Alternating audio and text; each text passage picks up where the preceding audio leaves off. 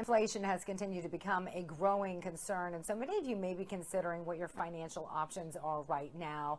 Obviously, if paper money is worth less, the big question is, how do you protect your hard-earned savings? What are the options that you may want to consider as investing in physical gold and silver?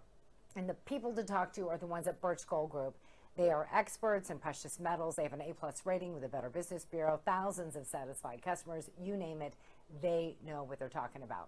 So how do you get more information? You can get a free information kit by simply doing this. Text America to this number, 989898. Again, text America to 9898 and learn how gold and silver could protect your savings.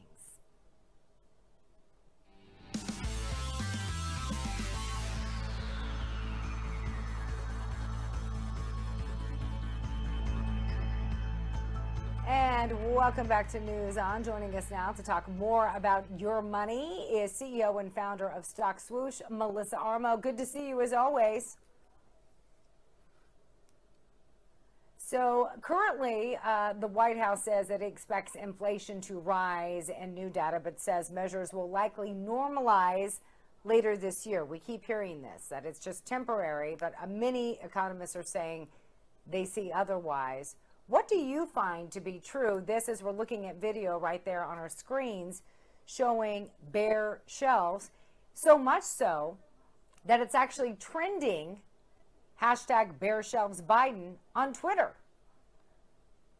I saw that yesterday. There's definitely a problem right now with supply chain issue, and this has been ongoing, not just in 2022. This has been going on for months in 2021. Several months ago, before the holidays, the administration was saying order all of your gifts early, which I think a lot of people did.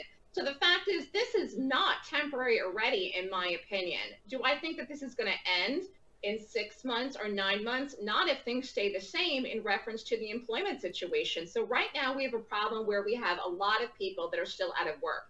And when you look at the number of jobs that are available and you look at the unemployment rate, which is hovering around 4.2%, something doesn't really add up. You have 12 million jobs available and an unemployment rate of 4.2%. That unemployment rate should be higher when you look at the number of jobs available. So something just doesn't add up with these numbers, in my opinion, each time that they come out. We have a problem right now where you don't have enough people working to deliver the supplies, which would be the truck drivers. Then you have a problem where you don't have certain companies and manufacturers, they can't make things that people want, or they can't get them, they can't import them, or they don't have the things that they need to make to get the products. Like, say, for example, you want to order furniture. Yeah. You might get furniture for 9 months or 10 months if you order it. Or if you even want to have work done in your home, sometimes it takes to buy copper, wood. All of these things are taking so much longer to get. Well, so much more to get, and they've actually tripled in prices. But in the time that we have remaining, I do want to go back to you saying that the numbers just don't add up, that unemployment numbers should be higher, right? A number of employers have been talking about having to raise wages in order to entice more workers. Obviously, there's been talk that that could be passed on to consumers. So do those numbers signal to you that people aren't just officially filing for unemployment? Why do you think those numbers aren't adding up? The numbers don't add up because a lot of people aren't working, and you can tell that when you go in the store as a consumer or try to call on the phone. The other day in New York City, the flagship store in Bloomingdale's on 59th Street was closed until 12 o'clock noon. They didn't have it on their website. People were waiting outside. I tried to go to the store, said, wait a minute, what's going on? They told everybody I had a sign that said they didn't have inventory. When I went in the store, when they finally opened at noon, they had plenty of stuff to sell. They did not have workers. They did not have the staff. Why?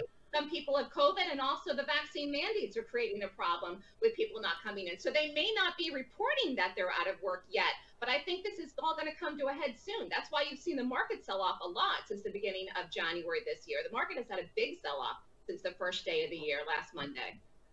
We're going to continue, obviously, to follow this story because it's not going away anytime soon, unfortunately. But we do appreciate your time, Melissa Armo. Again, CEO of Stock Swoosh, as always. Thank you for your time. Thank you. Speaking of stocks, one Georgia lawmaker now also wanting to put a ban that would no longer allow members of Congress or their spouses to trade stocks. Find out why and the details coming up next.